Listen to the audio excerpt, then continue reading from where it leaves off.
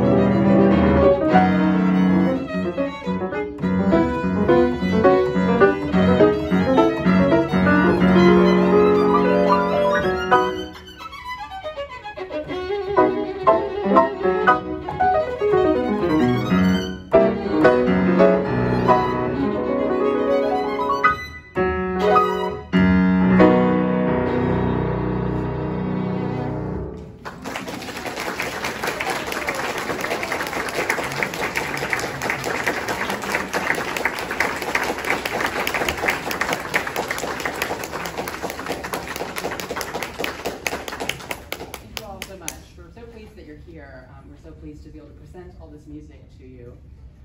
You'll see in your program the next pieces are by Florence Price, who's really popular right now. A lot of her music was lost for a long time. We rediscovered all of it, and so everyone wants to play her music, and it's so great. So we're looking forward to that. And the piece after that, I wanted to say a couple things.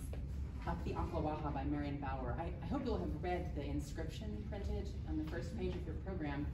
I'll give you some insight into the piece, but a story that inscription doesn't tell is that starting in the late 19th century and into the sort of mid to late 20th century, the Aklawaha River was a victim to severe pollution from steamboats and dams and agricultural pollution. And when Maud Powell took her excursion up the river, which is what inspired that piece she wrote, she almost certainly would have experienced the river as it was beginning to show signs of that pollution. And whether or not she was aware of that, I don't know, but I think it paints the piece in a more sobering light for us now. And there's another woman in this story, an environmental activist and scientist from Southeast Florida by the name of Marjorie Harris Carr. And she fought for conservation of the Aklawaha through a number of organizations that she founded. And through her efforts, she thwarted plans to build a canal, which would have certainly destroyed the river, and just gained conservation, convinced the state of Florida to really take a look at the damage that it was doing. And activists are still pushing for conservation, but the situation's much improved from her day. And so we can be grateful to her for that. But knowing all this, I think the piece can really speak to you and I. First of all, as Mississippians, surrounded by our own melancholic landscape, I think we can understand the experiences and feelings and images in this piece, perhaps more intimately than some people. And for those of us Jacksonians, we know the effects of water pollution. So this is a piece for us, as much as it is for the Floridians on the Aklawaha River. Hope you enjoy the next two composers, Florence Price and Marion Bauer.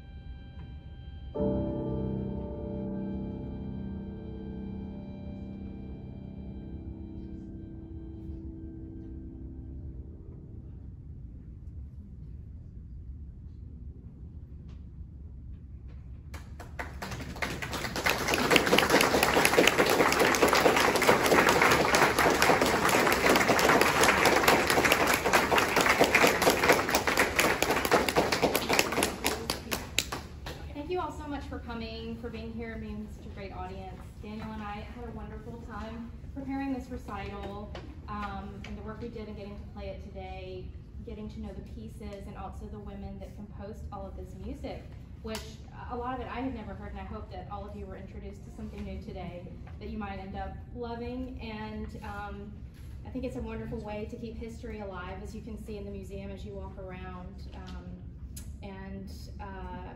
I hope that more women composers will be championed in our current musical landscape. I think that's starting to happen, and we're going to leave you with the Sonata by Amy Beach. And thank you again so much.